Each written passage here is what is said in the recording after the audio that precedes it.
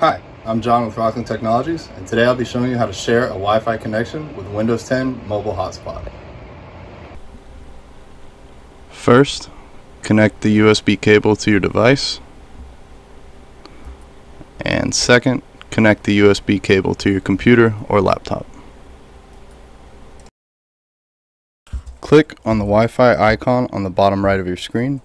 Wi-Fi represents the networks your built-in Wi-Fi can see. Click Wi-Fi and select Wi-Fi 2.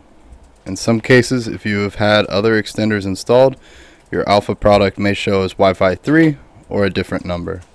Now, connect to your Wi-Fi network.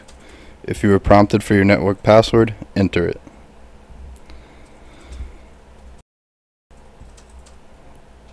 Once it shows you're connected, click on Network and Internet Settings.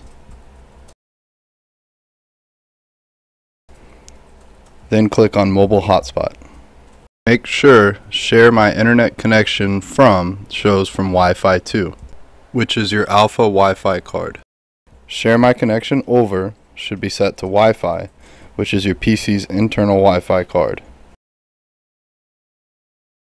Click Edit.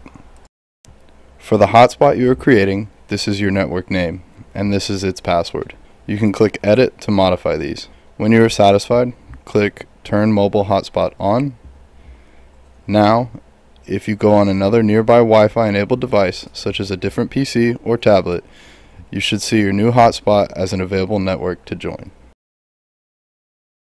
Click on your network, and once connected, you are now able to use your Windows 10 mobile hotspot.